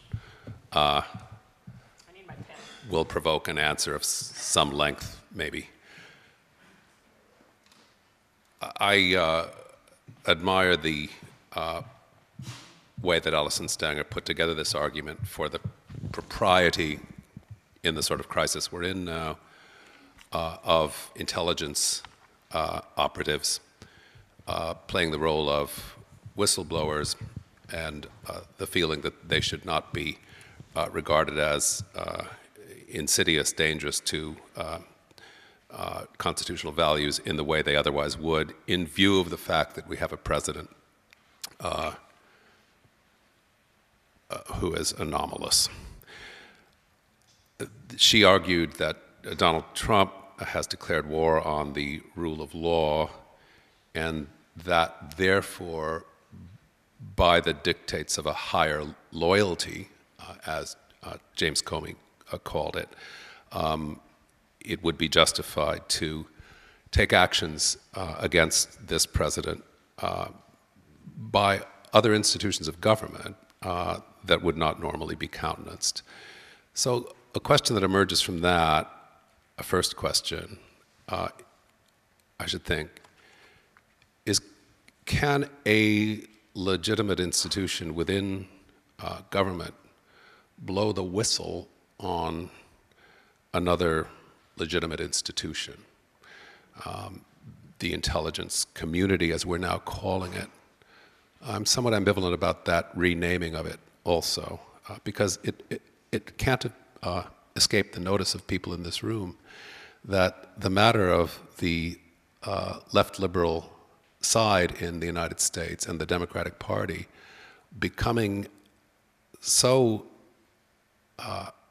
good-natured and trusting towards the CIA, the FBI, and the NSA. I mean, this is a prodigious development, and it ought to evoke a little suspicion. So I'm against the euphemism that's coming in now of calling them the intelligence community, or communities, as we almost say about everything now. Let's call them spies and surveillance apparatchiks. Is it okay for people like that, officers of the law too? The FBI operates under the Justice Department, which is an appointment made by the president, one of his cabinet. Is it legitimate for them? Do they play a vital role in truth-telling by becoming, and here's a little further kink to the question, whistleblowers, or is it leakers? One distinction that is sometimes made to show why those two characters in public life play different roles is that the leaker is anonymous and does it in secret. The whistleblower wants to be identified as indeed protected by recent statutes for exposing waste, fraud, and abuse. And abuse means corruption of the sort that is rife in the Trump administration. So Edward Snowden would be your model of a whistleblower, the deep throat informant who gave secrets to Woodward and Bernstein. Mark Felt, as we now know of the FBI, would be an example of a leaker. Here's the question and an example to think about, and then I'll stop and leave it to Professor Stanger to start our discussion by commenting on my comment. She concluded, I think tentatively and honestly, by saying this isn't something we want, general countenancing and toleration of leaks from people in government against other people in government. Who do we trust? Is that anything but partisan ever? In this critical situation, in this most unusual situation, we might make an exception. The question is a generalized policy of leaks a legitimate method of defensive war against a chief magistrate in order to uphold the rule of law in the long term, a chief magistrate who is described as having declared war on the rule of law? In the draft of her paper that Professor Stanger gave me, she referred to this as a necessary evil, and it is assumed that in some way of moral approval or disapproval we would condemn the intelligence community leakers afterward, or we would, in any case, reinstitute a morale by which leaking would no longer be thought to be a possibly or even probably good thing. My question about this, as about so much concerning the media fight against Donald Trump, is once you've lost it, once you've lost certain habits of performing your function as it is understood to be performed, whether it's the function of a reporter at the Times or the Post, or of an operative in the FBI, once you've lost that, how do you get it back? How do you get it back? That's a question people ask about the presidency, of course, and we have an easy time seeing that it's not going to be easy getting back the presidency as we've understood it. But this applies in other areas too. So the example to think through about this would be the publication from leaks, let's call them, because the source hasn't been identified, of the story about Rod Rosenstein, who is the supervisor of the Mueller probe right now, about Rod Rosenstein having declared at one point in discussions in the early days after the firing of Comey, his willingness to be wired, to record in secret things that Trump was saying in the White House, just to prove to the country how chaotic, how impermissibly out of control this administration was. That was a September 21st story by, I believe, Adam Goldman and Michael Schmidt, and there's another one today by Nicholas Fandos and Adam Goldman. Rosenstein, to protect his status, and it is a status that works against Trump and for the perpetuation and protection of the Mueller probe, Rosenstein denied that that was anything but a joke at most. The Times is on his tail and says today, no, it wasn't a joke. We have from our leaker very good evidence that he meant it in earnest. Here's what I would propose as my suspicion. It's only a suspicion, I can't know, but it's the sort of twisty surmise you get involved in once leaks are taken to be examples of higher loyalty. It's entirely possible that the Times is trusting their leaker as someone who is showing the chaos of the Trump administration from yet another point of view, but that the leaker is in fact somebody who is affiliated with the cell of the CIA, sometimes called the New York Field Office, that wants Trump to stay in power and that wants to embarrass Rosenstein, discredit him, and make it easier to fire him. But once they're on the story, the Times pursuing the leaks has to stay with the story. And we're now involved in a question whether this was good to do, whether things like this should go on being done, who they work against more, and I'll just conclude with saying it the same old way, how do we get it back? Yeah, that's great. Those are great questions.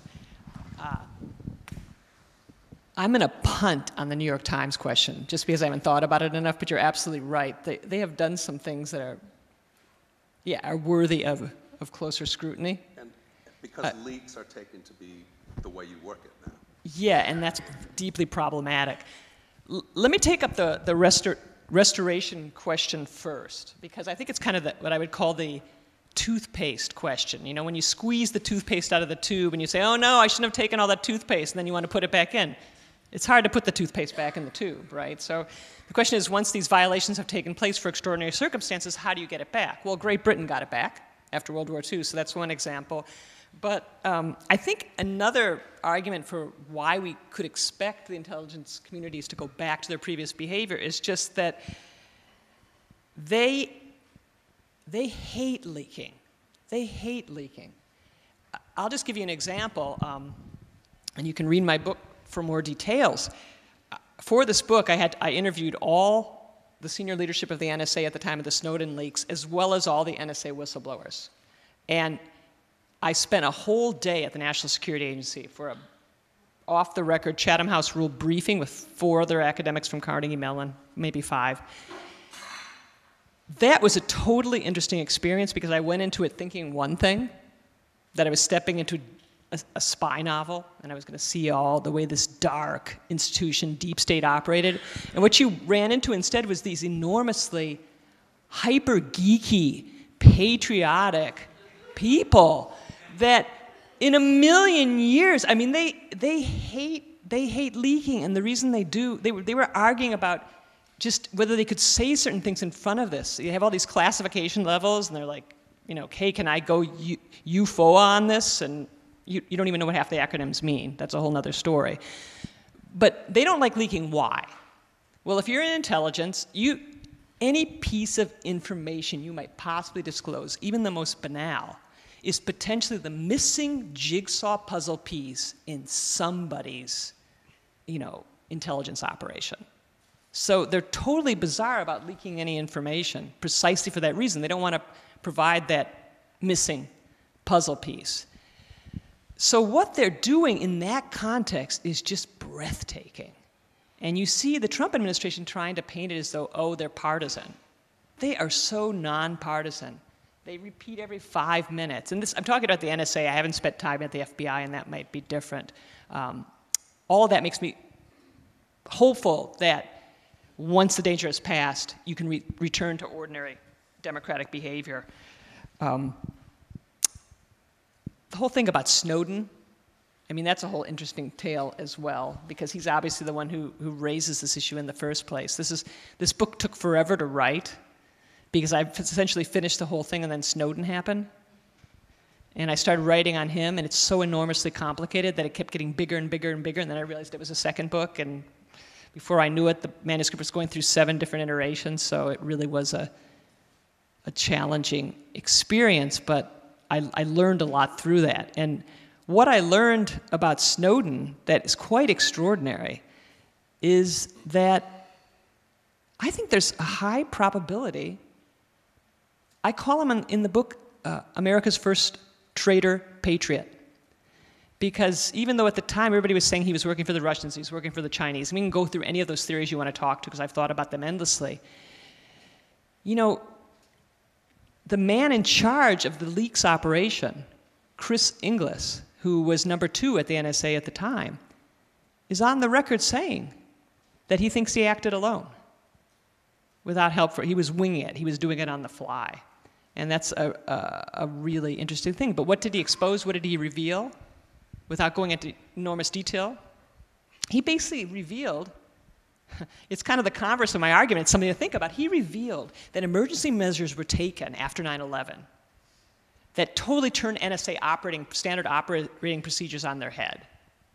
What happened was you used to have a warrant to get information on somebody. But in the internet world, after 9/11, President Bush's secret executive order basically made it possible to do dragnet surveillance. In other words, you just suck it all up through whatever means possible, and then you're supposed to have to query that information with a warrant.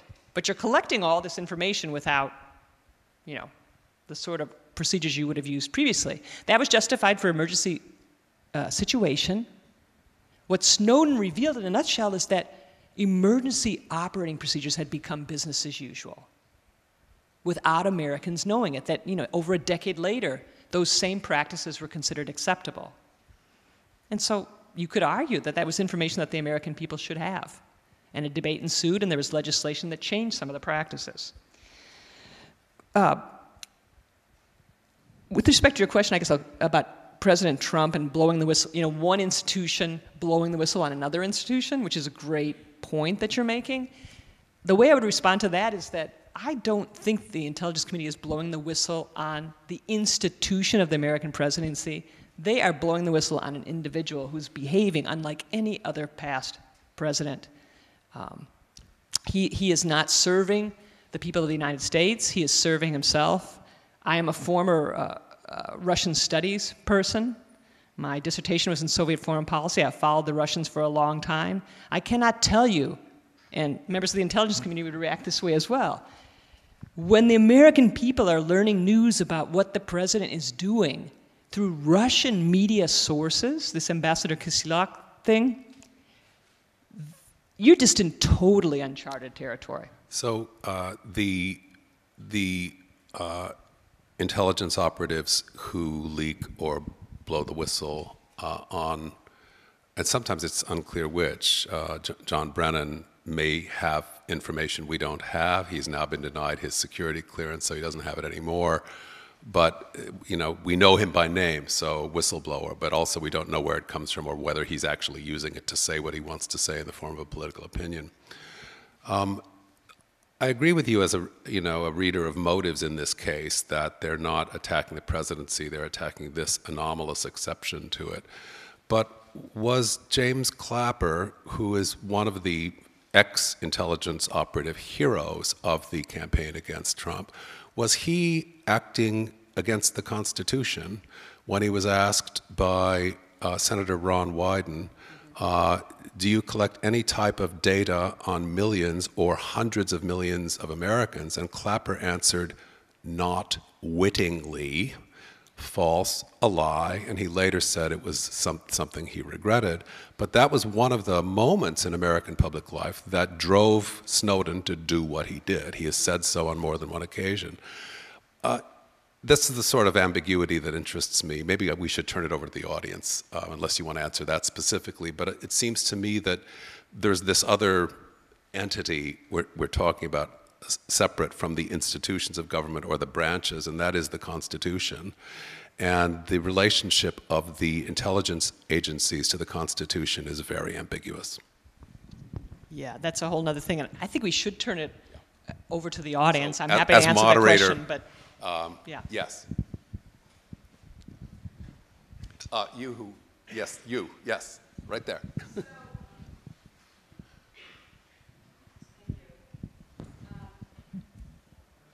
Are we on? There.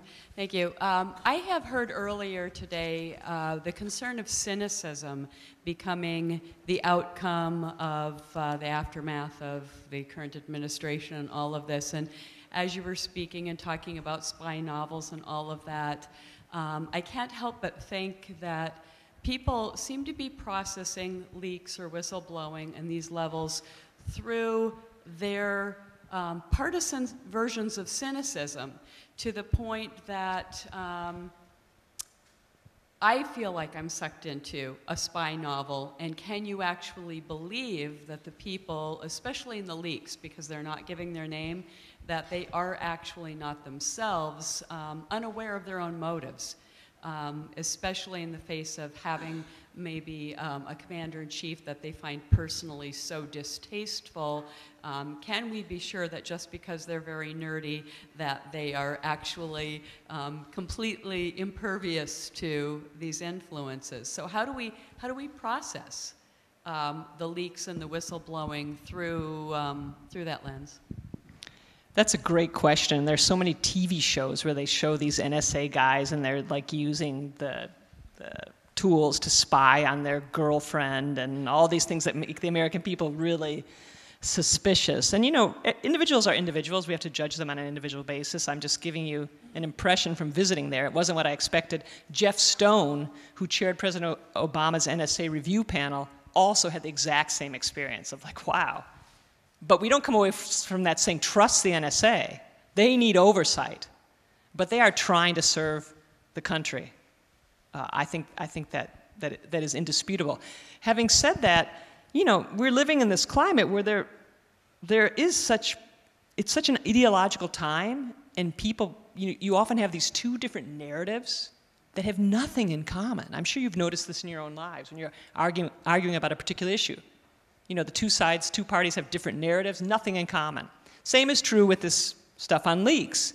And so one of the challenges for my book was you had this narrative from the NSA whistleblowers, you had this narrative from the NSA, they had nothing in common. And so what do? Well, I think you just painstakingly have to figure out what the truth is. And that is really, really hard work, but rewarding. And part of the reason the way I think we're going to combat this age of cynicism is through education, such as these conferences today. But I'm hoping that my book, I spent a lot of time, I think I must have cut 600 pages of carefully polished and sourced prose to try to write something that the American people would actually read to help them better understand the issues when they vote. So to me, education is key. It's a great question. Gentleman back there. Hi, thank you. Thank you for that presentation. I have some questions about what I think is your central premise in that Trump is sui generis, that Trump is such a liar or has done something so different as president. Do you dispute that? Well, yes. Yes and no. He is such a liar. And it may well be that the sheer number of lies, it probably is unprecedented. I think that's true. But not all lies are equal. And I think we're talking about lies that are a threat to the foundation of... he lies about everything as a reflex. In other words, he's uniquely narcissistic and insensitive and vulgar for someone holding any high office in this country. It is shocking, I'll say. He evokes incredible reactions, positive and negative, because his personality is shocking. I'm a New Yorker, and we knew about him a long time ago, and it's beyond belief that this person is president. But we have to, I think, stick to principles when we want to make an exception for a president. And so I would refer back to George Bush Jr., Bush the Lesser, who presided over a war in Iraq that was built on calculated lies. Knowing, I was very involved in the whole Iraq thing, and you had an intelligence operation within the US intelligence community that rammed lies down the throat of the CIA against the judgment of the average professional, that ended Colin Powell's career by forcing, and these were deliberate deceptions using false informants from Iraq, building up a whole case that was known to be lies by, it's a conspiracy by high people in government. So that was a big lie. That was a very important lie with huge foreign policy consequences, and that's not the only time that's happened in American history. It's one that I'm very aware of because I got into the weeds of it. But has Trump, so if we're going to make this argument for Trump, we don't make that argument for Bush. We don't make that argument for other people in the past, and it reminds me of this danger. I'm an international lawyer, a human rights lawyer. There were a number of people who, after the World Trade Center attacks, took a position that this threat we face is sui generis. We are going to change international law. We're going to violate human rights because it's sui generis. And these are people like Richard Falk. These are esteemed progressives who are suddenly taking this position. And it turned out to be not right.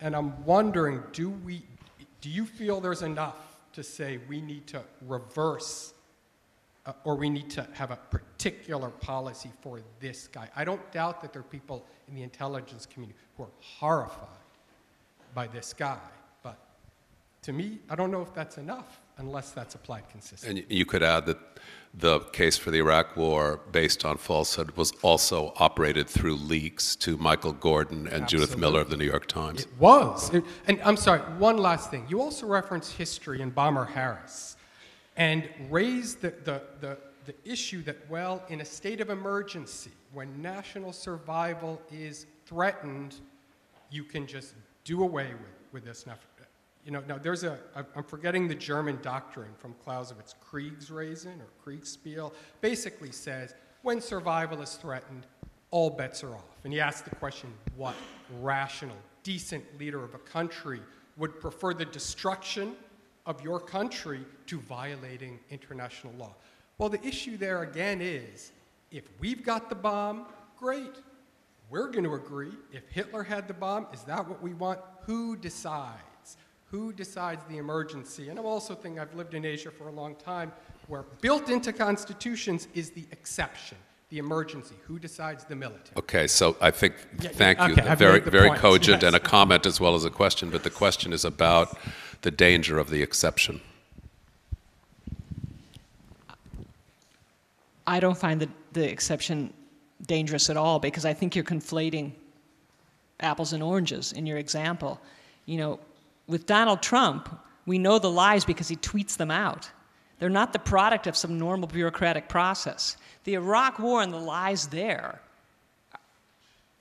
we could have a longer discussion about that, but they are in part the product of a bureaucratic process gone awry because intelligence officials were wanting to give the administration the reports they wanted to hear. And if you go through American foreign policy history, American foreign policy almost always goes off the rails when intelligence is politicized. The Vietnam War is a case in point.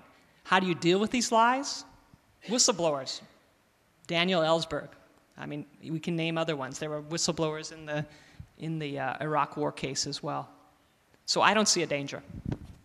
I think that we can take this up when further questions come, but this question also had in it a characterization of Trump's lies, which I think there's something to, namely that the lies are so endlessly proliferating about such small things as the size of the crowd at his inauguration. And that's typical. That's typical of the lies that go out in a daily tweet. The tweets are covered by the same papers that operate from leaks.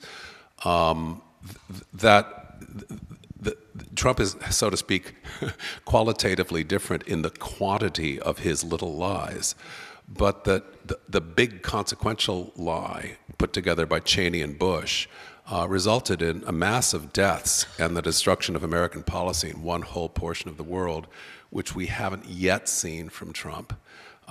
That's, I suppose, a comment which steps out of my role as a moderator, so we should take another question. Yes, up there. Yes, so my question has to do with the anonymous New York Times op-ed from a little over a month ago, where this anonymous individual claims that they're part of a resistance within the Trump administration. And I'm not sure if it's a political appointee, I'm not sure if it's a career person, but regardless, this individual feels, and is probably a very right-wing conservative person, who feels that they need to protect the country against Trump's worst impulses. So we'll get a tax bill through, we'll get all these other things through, but we still need to protect the country. And it was really interesting because it was basically leaking about something that they themselves are involved in and acknowledging that. Yeah. But it's also inherently anti-democratic. In addition to this, people moving memos and papers off Trump's desk in the Oval Office because it would have been some brazen action. And that actually is subverting democracy. Now, that might have a positive result where he doesn't do these terrible things, but it's a very unique situation which I'm not sure we've ever actually experienced. And that goes in line with the unique presidency of Donald Trump right now. So I'm curious, what are your thoughts within the administration of this happening, not just with this person, but likely with many others? It's a great question and an excellent point. Foreign Affairs asked me to. That's the one thing I had to update when that anonymous piece came out. I would say that I agree with you, and I would add that it's not an instance of whistleblowing. Why? Because we didn't learn anything we didn't already know. We knew that people were irrational. I didn't learn anything from that.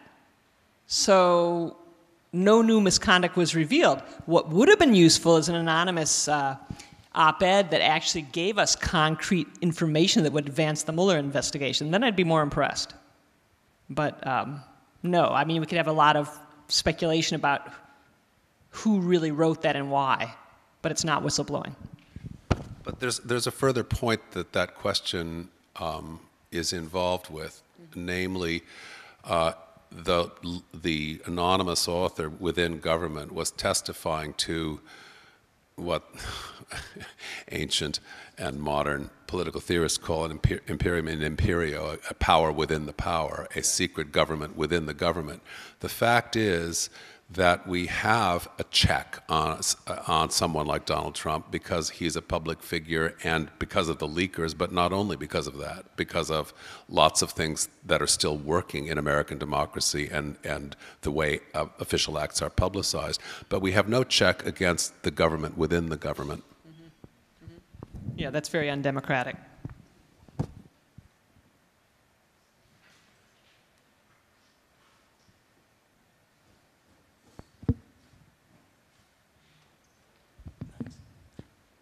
I'd just like to better understand what you're saying about the relationship of Trump and Trump's lies against what the intelligence community is doing.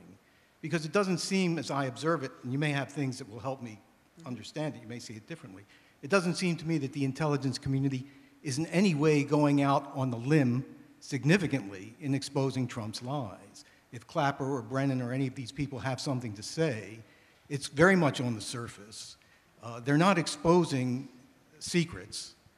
They're talking generally. They're confirming things that are said openly by the current director of national intelligence. So I'd just like to understand better. Chelsea Manning, Snowden, these are rogues. They're really not part of the intelligence community. So would you They both were. They both were. Well, they're contract. Well, one was a enlisted person and one was a contractor. Certainly they were subject to rules, to be sure. But in terms of the leadership of the intelligence community, I don't see anyone going out on a limb with regard to leaking classified information or sensitive information. Do you? Yeah, well, part of the reason we know so much about what's going on inside the Trump White House is due to extraordinary leaking both from the intelligence community and other people. So we need to make a distinction when you talk about the intelligence community. There are people who are serving right now who are one category, and there are people who have once served who are speaking out. So that distinction needs to be kept in mind. Are you? I guess what are you getting at with that? Because I don't. Yeah, I mean. You're disputing that there are some leaks, or?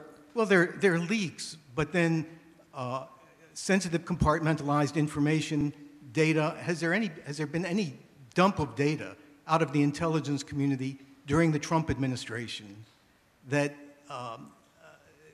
warrants being called a leak of classified data?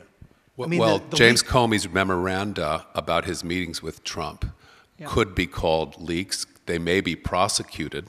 Exactly. He has a special understanding of them, according to which he was head of the FBI and then he was not. And when he took them home as no longer head, they became his own property. Also, that things he wrote on his machine at home that came from personal. You see how it works, but that is information from within the intelligence community, if the FBI is part of it, that then made its way out in Senate testimony first. So would that qualify as the sort of thing you're talking about? Yeah, and there's countless other examples, which would you like me to enumerate some?